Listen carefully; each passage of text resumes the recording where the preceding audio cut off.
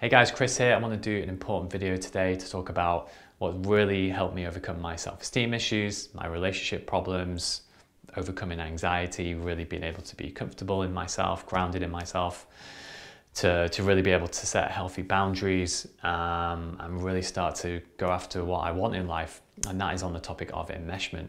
So I want to talk about what enmeshment is, how to overcome it. I'm a follow-up video where I talked about a lot of, in terms of pickup artists, in terms of guys who've got problems with women. I do believe now that is to do with this topic of enmeshment. And that's where there hasn't been a clear separation with the mother. It could be not a clear separation with a particular parent, but in this case, say there's the guy to the mother. There's not clear boundaries. There's not really been that healthy separation. There's not really been a full rejection, as you could say. This sort of separate, you're going off and you're a man now, whereas it's still this feeling to be a little boy. And then that goes into relationships, and then the relationships are maybe the parent comes in, or I could be in a relationship with a woman and she would somehow feel that the mother is somehow still in the equation. So that's on the surface level what it is. You can get into a lot of different details, a lot of loyalty, which is brought in through enmeshment, that the person has to be loyal to the family. There's obviously a lot of guilt as well, which is used, a lot of manipulation, which people aren't doing, family members aren't doing that subconsciously. There's a lot of behavior that I realized in myself I was doing to other friends and people, which as you start to become aware of, it can be quite shocking. But you do start to get to the root surface of what's been bothering you all your life. There's this feeling of need to always want to satisfy. So as an empath, you put the people first. You're putting your parents' needs first, above your own. So if they're upset, you feel upset, and then you feel this need to fix it, to improve it. So you never really move on. It can stop you even from living a life that you want and starting a family of your own. So perhaps an absent father, emotionally, which has led the mother to then attach more to the son. So it's kind of in a weird way, it's like the son and mother is it's like a relationship. And then women can sense this as well in relationships, that there's some sort of attachment going on. But this need to sort of overmother the boy, the child, to get all this female attention, to have a mum who will do absolutely anything for you, who will bend over backwards for you, who texts you straight away. It leads you with unrealistic expectations going out into the world when you see women who will reject you, who will show the opposite behavior, and that can be quite frustrating. And in some instances, guys will be, say, rejected by women or have failed relationships, and then they'll go back to their mum or they'll phone their mum. So it's kind of this what has happened is the mother has wanted to attach to the son, to always be there for her, to meet her needs. But what this is damaging to the guy per se, because it's damaging his relationships, because he feels maybe guilty to even get in a relationship with another woman on the extreme end. And there's loads of things which come. This is like anxiety, always needing a woman to be there. This obviously leads to things like sex addiction, porn addiction, just commitment issues, because the commitment feels very trapped. To be in a relationship with a woman will only remind you of perhaps a relationship with your mother, where it's been, maybe sometimes it can be a bit intrusive, because always wanting to be there, always having to put her first. And one common thing that happens as well is boundaries. Boundaries are ignored. You would perhaps state your boundary like, look, I just want my own space. And then there'll be a justification of, oh, well, I'm not really invading your space. I'm doing this. And then there's an excuse. And then you give up on boundaries. So the problem is then not having boundaries, which need to be stated. It needs to be like, look, this is what I need. If you feel then someone is overcoming into your life, needing help, then you need to say look, I can only offer so much help. I'll listen to you, but I'm not fixing your problems. So it's having this awareness around the trap that you end up in. With alcohol, just this need to always be escaping. It gives you an element of freedom, escaping. Addictions to pornography and things like that just sets you into your freedom. There's no guilt attached to, you're in a relationship, and it's more freeing. You're just doing your own thing without anyone telling you what to do. Because relationships equal, that relationship that is formed with the mother is what is replicating out into everyday life. So, you know, and also there's this need to perhaps not trust yourself, and maybe the parent is telling you, you know, you're not very good at making decisions, you know, I need to do this, and then you're like, okay, and then you allow that person to come into your life, and they're kind of helping control you, take you in a certain way. And maybe it is in a way that you're like, I do want to move out of the house, and then, you know, your parent says, well, you never get any good house shares, you know, you always argue with people, like people out there are weird, you know, you're better off just staying here, better off saving money. And you're like, okay, so it's kind of been this weird, but once you can see that that's what's happening, you can say like, okay, I can feel what's happening, and then I can do what feels right for me.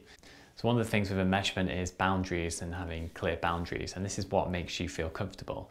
And really being able to draw the line where it's something that makes you feel uncomfortable, where you disagree with people, and having that firm line. But what you find sometimes maybe with a parent is you state a boundary and they'll still maybe intrude over it. This involves a lot of patience and being able to keep stating the boundary and avoiding the conflict. And then they'll start to see that they can't quite get their needs met. That maybe they start to then become aware of their own controlling behavior. It can be challenging. Like, conflict can be seen as bad, but believe me, it's definitely an okay thing. It's a good thing. It's healthy, and perhaps the parent sees the conflict being bad, any sort of confrontation. But what you'll probably find is that the parent will perhaps be arguing with you, controlling you, but the second you start doing it the other way around, it's kind of seen as unacceptable. Which leaves you feeling quite stuck, quite trapped. So, you know, if any sort of invasion in privacy, stuff you feel uncomfortable talking about, like finances and things you do, it comes down to knowing what you really want and knowing what's best to you. As I've sort of mentioned, it can be seen as, well, you don't know what's best for you, you can't take care of yourself. They'll bring up mistakes from the past that you've made, and then you think, oh, well, maybe I can't look after myself, tell me what to do. But that has to be, as part of the separation. You know, you have to be willing to focus on that. And a lot of this stuff is seen, you know, I didn't become aware of it until it did. And then it's like, I literally, everything now I don't feel uncomfortable, I feel uncomfortable talking about, I will say. And then the relationships in the rest of your life start to improve as well. Because one thing I noticed with the relationships and the difficulty of this is when you start to see that, you know, perhaps you're enmeshed with your family, a lot of your relationships are enmeshed. If anything, like all of what you've grown up around, a lot of it is enmeshment, which can be part of the difficult process. But the good thing, particularly if you're into self-improvement, you know, you're constantly meeting new people, hanging around, but you'll notice that there's some people who you're attached to, which can be quite enmeshing. Some of them relationships can be fixed, but some of them, I guess, kind of need to be let go of because they can be quite damaging. You know, you can find maybe guys in your life, for example, with myself, who were trying to fix me, who were trying to, you know, and I was being a bit too open, vulnerable with, but I didn't really want their advice. But I was ultimately walking into that trap where I was playing the victim, and they felt the need to stop me playing the victim by offering me solutions. You know, that's part of enmeshment as well, where someone will tell you their problems and then you ultimately come in with solutions, which a lot of us don't want because we know we can find our own solutions. Sometimes we just want to share and be open. One of my friends in particular, you know, a couple of friends, like female friends, can be quite over-mothering, and then you sort of start to push back a bit. Certain behaviours you maybe then notice in other people, which you have to see in yourself. So I think with one of my friends, I could see that, you know, she always needed help with making decisions, didn't quite trust herself, but then you realise that you're coming in and doing the same thing. And it's okay. And I think there was one instance where I would say things like, well, do you want to come to this event? Only come if you want to, no pressure. And then they will say no, and then you start to notice that a lot of people have been making decisions and doing things, bending over backwards, that they didn't really want to do, which can be quite shocking, you know, and then it brings a lot into yourself. So the thing with also with certain friends, you know, maybe they're late a lot, and then you talk to them and they say, well, you know, I appreciate if you're on time next time, because it feels like, you know, my time's valuable and it feels like I'm being disrespected. And they'll be like, cool. Some people will be like no, and they get very defensive and always like making excuses. And you want to make sure that people are actually understanding your needs, because it's about you getting what you want. And that's what friendships are about. You don't want to be in friendships where you're not getting your needs met. And you want people who can disagree with you, right? Who can give you their honest opinion. To get people around you who just like you is an element of narcissism, right? Where you're just getting people who agree with everything you say, don't agree, you're in control. Like part of narcissism is control. We all have narcissistic dependencies. And that's just because we've been brought into the world as feeling like we are special, we're one of the kind, because a parent has probably over cared for us, and they've made us out to feel so special, and we've equally made them feel special as well. But the damaging thing is, when you're in the real world, is that is not a mirror, that is not a reflection of how life is. You know, for me, maybe it led to bullying. It made me realize that, okay, you know, all women aren't gonna be there for me and do all this stuff as well. So, you know, I'm gonna get rejected by women.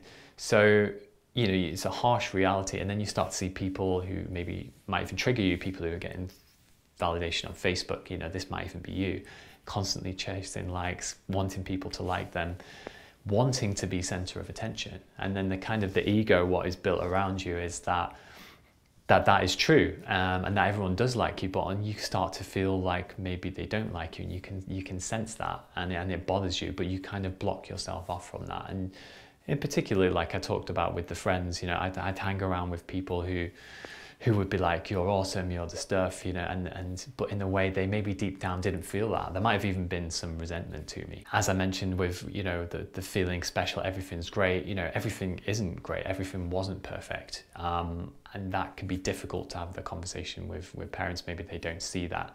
And that's okay, because as long as you see that, and then you'll start to feel better, because you'll know deep down that things weren't always perfect. You didn't always feel great. You didn't always feel special. You know, there were problems, and that's normal in every family, in every situation. You know, it's part of life to see things as being perfect, and blocking yourself off from feedback, for example, is not part of growing. So what are guys doing that are enmeshed with their mothers? What are some other behaviors that I've not mentioned? Well, they're always looking for female validation. You know, as long as a female validates them and approves of them, that is love, that is how they love themselves.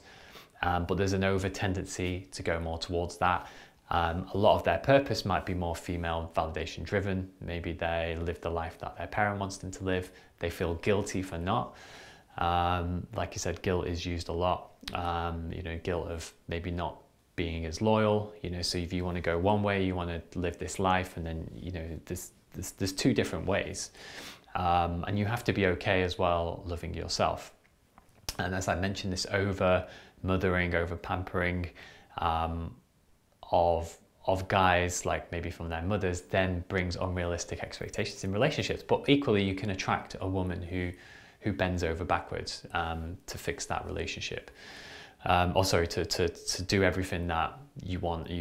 But I see that in maybe women with guys now, and it's very hard to watch, you know. And then particularly for the last year, it was very triggering. But that was because I was going through that process myself. You know, the more the bending over backwards, you know, to have a partner who will literally do anything for you, even at the sacrifice of their own needs, which you know.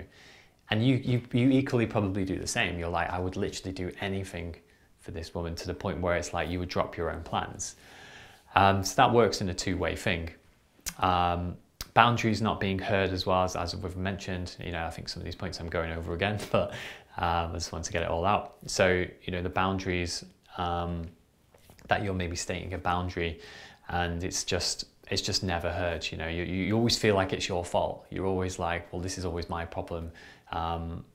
When you express yourself, your needs, it then comes over with, oh, you know, I can never do anything, you know, I can never get it right. And then maybe they even feel guilty. They go, oh, well, I feel bad about myself now. You know, you make me feel like the worst person in the world. And then you come in and go, look, I'm sorry, I didn't mean to make you feel that way. So then you're apologizing. So you're constantly always in the wrong. So it's like, this is where the low self-esteem really does come from. And the judging of men a lot is a big one as well, where perhaps the mother with the son has maybe seen what she doesn't like in other men, like all men are like this, they're liars, or they're greedy and they're this, and then that you take that on board, and then you vow to never be like that guy, but you don't even step into that masculine side of that. You like, maybe it's being good with money, or you know, in his sexuality, you know, because you're like, I can't be seen as that guy because I won't be validated, I will be a bad person.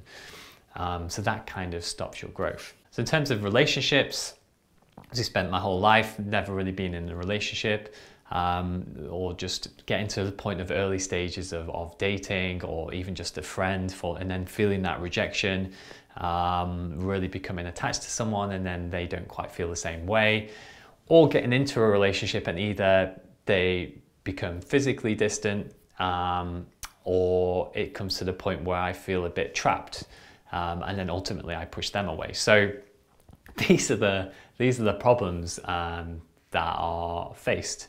And for myself, I feel there's this thing called trauma bonding, which in a way, because you've not had, for example, a full rejection from the mother, you then go into relationships where you're going to feel the rejection. So, and then that becomes more and more painful to bring your awareness to the fact that you've not really properly been rejected. And that obviously has always brought me into a stronger position, but it's left me in such frustrating, with everything, you know, it's just frustrating. Why is the relationships never really got going? So this thing I talked about with trauma bonding essentially is where two people meet to experience a certain trauma. So it could be for a guy to walk into a relationship where he's going to feel a real painful rejection, and the woman ultimately is attracted to a guy to feel a similar, like, oh my God, this guy reminds me too much of my dad, so I need to reject him and push him away. So that's kind of what happens. So in these instances, they can be for a good reason, in a way that you do learn a lot more about yourself, and you do allow yourself to feel the feelings that perhaps you've never felt before. Or I could just have gone into a similar scenario where I replicate the relationship perhaps I had with my mum, but then I would have been in that cycle. I wouldn't have really been able to do what I really wanted to do. So these things happen. It's not for everyone. Everyone lives different paths. Like I said, I see guys who are just sort of with their girlfriends on the phone for them for many hours every night. You know, they're women, you know, their partners are doing everything for them. They've got no sense of purpose. They're just giving up. They're watching TV all the time, and they watch football, and they don't really have much of a life. And that's fine. That's not really for me to judge. It's just for you to know that that's not the life that perhaps you want. And you want to really free yourself from this. But for a lot of guys, they're not willing to look into this, you know, to look into the fact that maybe their mother or their partner was not, also their parent was not perfect. And then you have to be willing to go into it and tackle, and maybe in some ways stand up to them and the conflict, because you feel this fear of maybe even wanting to stand up to your parent. That's part of the enmeshment, where you know the other person always has control over you. And then you have problems with authority. You go into your job, you've got all these other problems. So that's some of the stuff I want to mention. And then to give a great example of enmeshment is the film Psycho, and Norman Bates, who's the serial killer in that, who's a classic example of someone who's enmeshed with his mum, obviously more on the extreme end because he obviously kills someone, with the famous scene where he stabs the woman in the shower. But before, you know, the woman in the shower, before obviously she comes to the motel, an actress, and, you know, in a way she kind of becomes quite curious about him, and he kind of feels a bit of attraction to her, and you can feel. And then when he speaks to his mum in the house, you can hear his mother like, oh, will you tell her to leave? I'm sick of her, I don't like her. And then he comes in, and when he's talking to the actress, she's sort of saying, well, you know, you're a bit too close with your mum, and he gets very defensive, and he's like, well, a boy's best friend is his mother. And then throughout the film, you start to see, particularly at the end, you start to see basically his mother's voice is inside his head. You know, the guilt, you know, and the not wanting to get close with other women and calling other women sluts, and you know, it's an extreme example, obviously, to the point where he obviously kills someone, but it's a classic example, you know, and he lives with his mum as well, and he looks after her. So you know, that's a classic example of like in a movie of what this can actually do. It can do very psychological damage, even though we're not aware of it. And people can pick this up, and particularly women can see guys who are like this. And then when they get into a relationship, it can then cause conflict with parents and the mother coming in and wanting to, you know, and then the guy's partner is kind of fighting off the mother, and it goes a bit nasty, right? But then in a way, there is a healthy separation from that. So before I get into some of the solutions that you guys can do, a great book to check out is called Married to Mum, When Married to Mum. And it's a book that I probably read on the tube and stuff like that, which I wouldn't recommend doing because everyone will be giving you funny looks. But it's about enmeshment. Another book, Ken Adams, which is done, I recommend checking him out, Silently Seduced. And I've looked around, and to be honest, there aren't too many experts that, and I've not really found a guy who's perhaps been through the enmeshment himself and talking about it. I found women who've been through it with their mothers and stuff, and they're talking about it. But in terms of a guy, that's why I wanted to do this video, and I want to share with you guys. And if anyone wants to contact me, and I offer a 40-minute consultation to chat about this. Whether you want to do something, I'm working with a couple of guys at the moment. Doesn't matter if you want to do the coaching. I just feel like at the moment I want to just help as many guys as possible and just have a chat about this, because most guys aren't willing to do this work. Most guys have literally told me. I was quite forceful for a few guys, and they were like, no, I'm not going to, even though they're into self-improvement, which is fine. So in terms of the overall solutions to overcoming enmeshment, I would say first of all is really about understanding for yourself, not to feel guilty, not to feel responsible for not being there for a parent, to understand where all the guilt's coming from, to have healthy boundaries, and to really look to work on that.